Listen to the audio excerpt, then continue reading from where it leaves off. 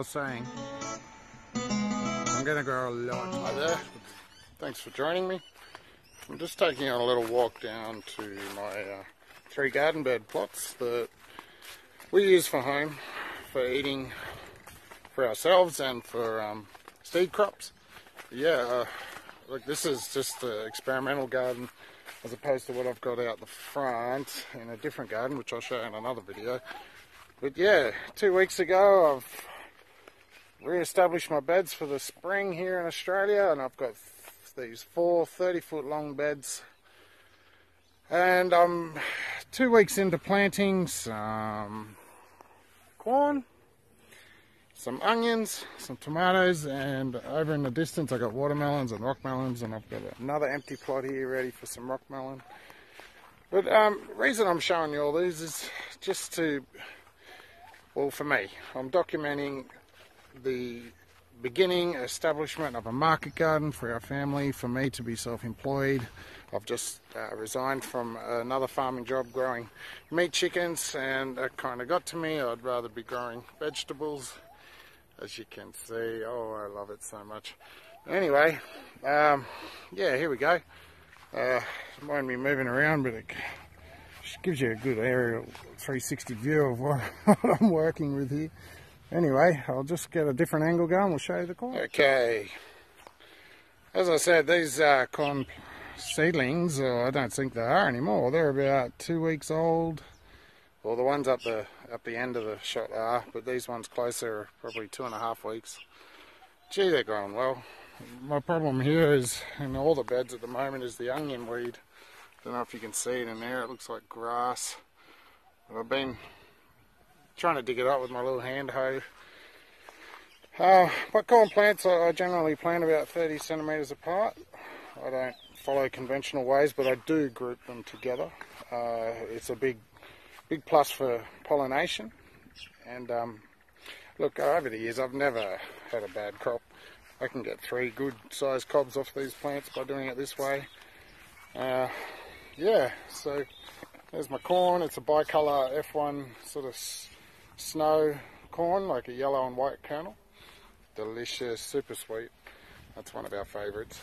Anyway, down to the onions. These are your average market brown onion.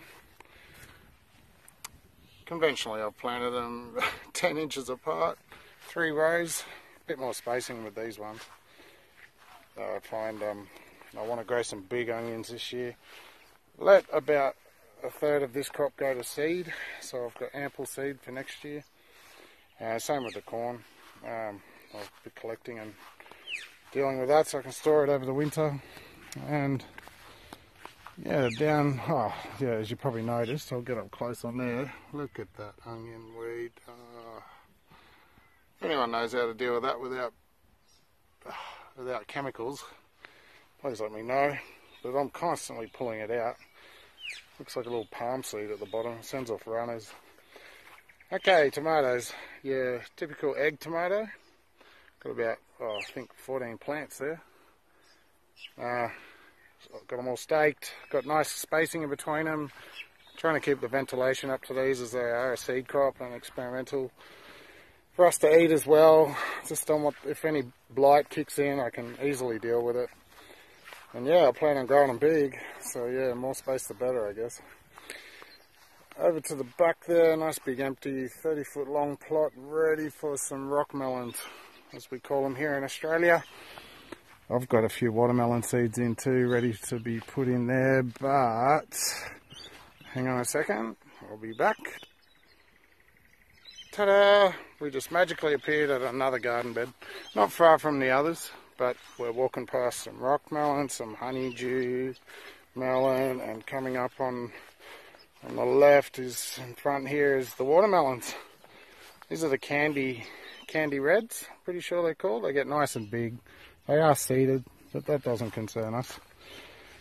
As I said, I want the seeds anyway, so that'll be handy.